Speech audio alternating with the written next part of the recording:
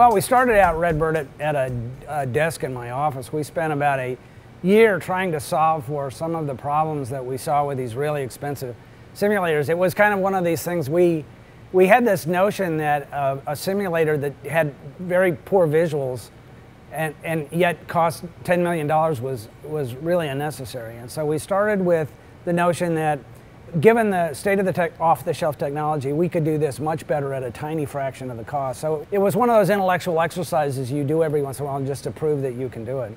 This was in 2005. A couple of years later, we've got a Bondo and Masonite prototype that we decided to take to Oshkosh. Not to sell it, but to see if anybody thought it was a good idea. We came back with so many pre-orders for that simulator that we had a panic attack when we got home and found out, oh my God, now we got to actually build these things. So we were, over those years, in this workshop solving for things like wraparound visuals and motion, which of course was huge, the ability to easily swap out to different airplanes and solving for all the problems, but all within the context of the price point we were looking at, because with all of the products that we bring to market, we start with the price and we work backward from there.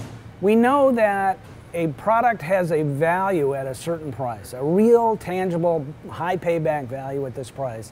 And then the exercise is, okay, how do we build it for that much money and not lose our shirts doing it? You know? The result is we've created a new market that wasn't there before, and that's where Redbird came from, and that's where we stay. You know, there's always that raging argument about, since there's such a big difference between our price point and the next guy, should we take our prices up? And the answer is no, we won't. You know? The Skyport was the child of the notion that we needed to be able to prove the data we were collecting anecdotally, and that's what was behind it. It turned into something much bigger, but often these kind of ideas do. We got very lucky. We got some industry partners behind this that really thought this was a big idea. AOPA, Cessna, GAMA, Avemco Insurance Company, and King Schools primarily. And the result is we got all these really smart heads behind this idea, and we put this together. And we really started with the idea about a year and a half ago.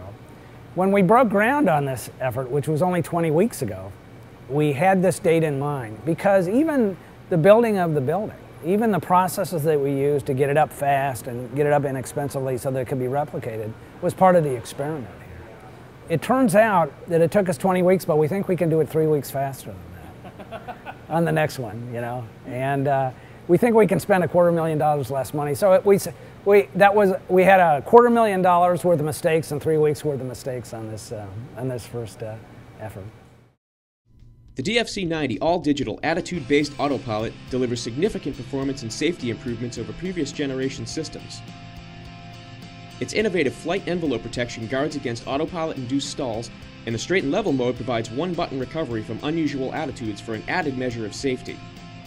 Immensely popular within the cirrus community, the DFC-90 is now being made available for a growing list of aircraft including Piper Matrix and Mirage, Cessna 182s, and BEECH Bonanzas and Barons.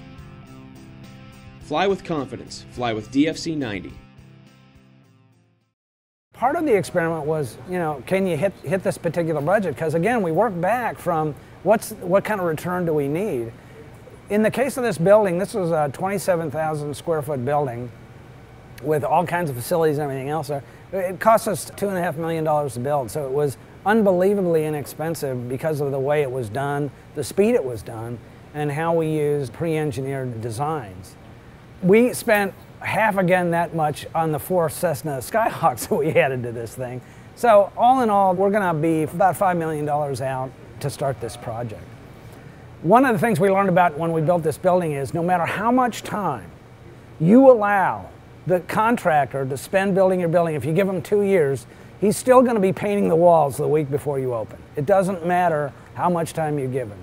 So the lesson here was that we can significantly reduce the cost of these buildings by operating on very short timelines, because there are so much fixed cost, so much embedded cost in waiting for a building to be complete, that you burn a whole lot of money that you don't need to burn. So part of this experiment was to see if we could build a building this fast, and we did. And I think we can do it even better, but it requires you play a few tricks, like putting together pre-engineered buildings in configurations to make them look like one building, those kinds of things. And leaving open designs like you see here that allow you to change the layouts really fast so that you can try a whole lot of different things. One of the surprises I found was, and it may speak to kind of the team and the people associated with this, is there was never a time when anybody inside Redbird or anybody associated with Redbird as a partner or anything else like that told us they didn't think we could get it done. The only people that ever told us they didn't think we could get it done were people outside the company. And I think that had anybody inside Redbird said that, number one, I would have been very surprised to hear that from them, but number two, we might not have made it. So attitude's a lot of this. This individual unit itself, as a standalone business, is not going to be a profit center for us. Our profits are in what we learn. As we continue to try to create daylight between us and our competitors, this is how we do this. Now, I should say that because of the relationship we've got with our other partners like Cessna and King Schools, the promise that we made to everyone is everything that we find, everything that we learn is public information, and we will play it back to the industry, because I have this belief that someone will take our work and do better with it than we will, just because a new set of eyes always works really well.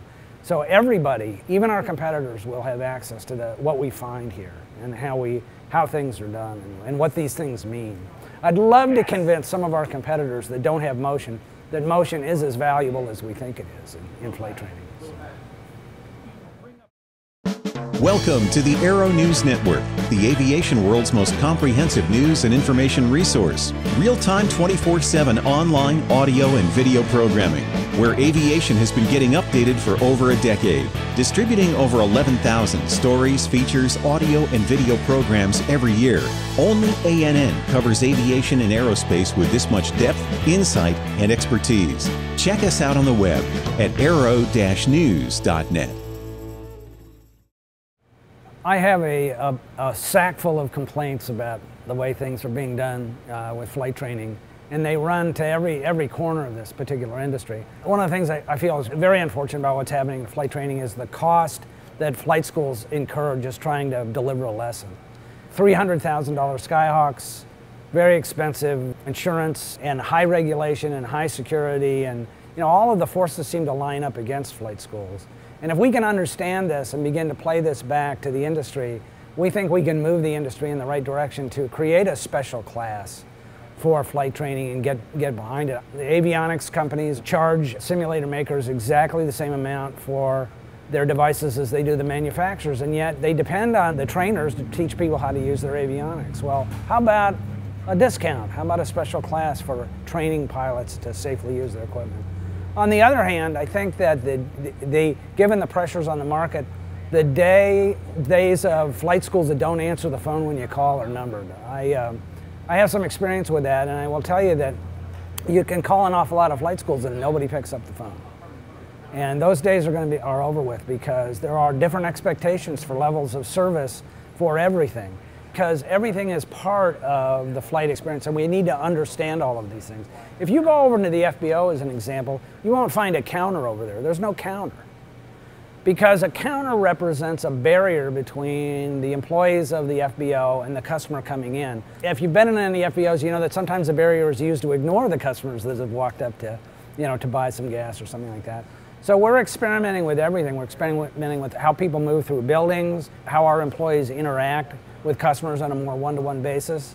We need to understand food service and how it's used when managing airplanes, servicing airplanes, those kinds of things. Everything that happens in the Skyport is going to be tracked. When you walk through the door as a student, we're going to know where you are in the building all the time and what you're doing and what you're buying. So, for instance, where a student might pay a fixed fee for a pilot's license, that's not all they're actually spending with us. We know that they're buying food, they're buying supplies, they're doing these things, and all of these things that we need to understand how much time they're spending practicing on the simulators. All has to be tracked. But if we don't have all of these services in this building, we're never going to figure out how to optimize it. Let's take the FBO as an example. When an airplane comes back in from a lesson, the worst thing that happens is it sits and it doesn't get used for another lesson for a while.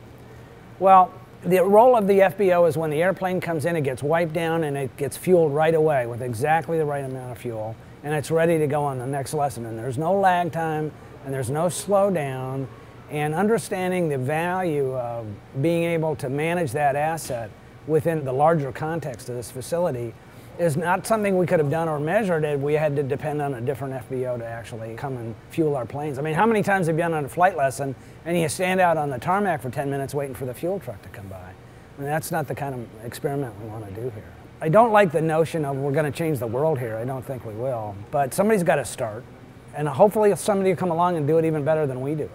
You need to stop looking at simulators as something the FAA will give you credit for and start looking at them as things that your customers will start to give you credit for in terms of the training time and their confidence and their willingness to buy an airplane when the whole thing is over with. So that's the challenge for us, and it is to change the way flight schools think and change the way flight training is done.